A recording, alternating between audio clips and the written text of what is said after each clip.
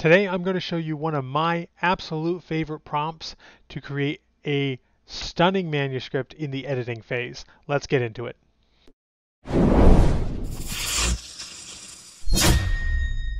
So a while back I hired a ghostwriter to write an article for one of my websites. And when I got the results back, the information was decent, but it became very clear just from reading through the article that this person did not speak English as a first language, and some of the sentence structure was just a little bit awkward. Nothing particularly bad, but just a little off. And this is, I'll show you this right here. We can just read this little section. It is unknown where the name Camelot came from.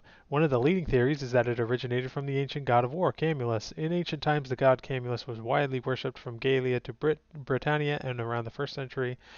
Another theory is that the name Camelot appeared for the first time in da da da da da, where he mentions da da da da da. It's very stilted, it's very dry, and so what I did is I took it into ChatGPT. We're going to be using GPT-4 for this, although 3.5 will do. And the prompt that I have is improve the flesh, I think that's how you pronounce it, reading ease score of the following text. And then you just copy the text into there.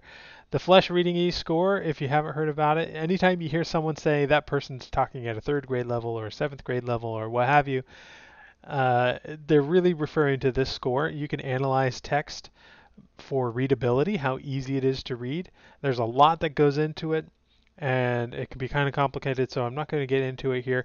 But basically, if you tell ChatGPT to improve the flesh reading ease score, it knows what to do and it will do it. So let's give this a whirl. The origin of the name Camelot remains uncertain. One possibility is that it comes from Camulus, the ancient god of war. Camulus was revered from Gallia to Britannia in early times. You can already say it's like instead of one of the leading theories, it says one possibility. So it's improving the sentence structure there, making it simpler and easier to read. And you can just see by reading through this that it's often more to the point, it's a little more succinct, it gets everything across that it needs to say.